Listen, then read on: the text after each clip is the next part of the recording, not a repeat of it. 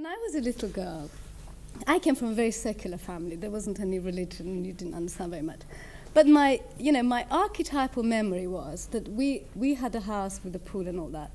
If I ever wanted to go and see my aunt, who lived down the road, I'd be in my bikini, so I put a veil over it and rush across the street. And it seemed to me that Iran was like that.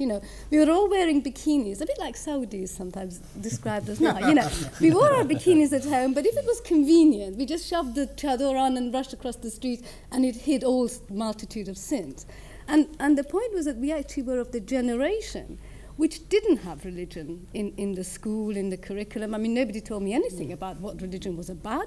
I learned about Islam after the revolution. I thought I better read this Quran and find out what all this is about.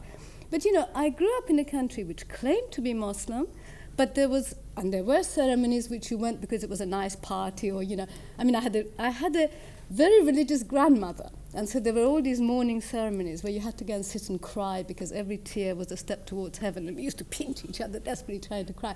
But it wasn't, for many, and particularly for the middle classes, it wasn't part of the fabric of their daily lives. You had this secular life, you had this.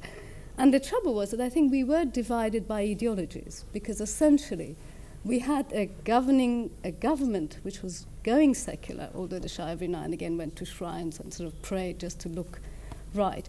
And we had a younger generation which was coming up without religion, and I think you were very worried because we had a lot of women who were growing up without any religion, without any idea of where the women ought to be and what they should do.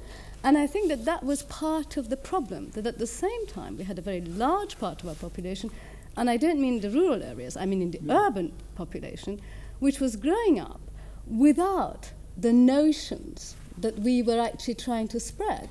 And so we were a society divided by our religion rather than united by it.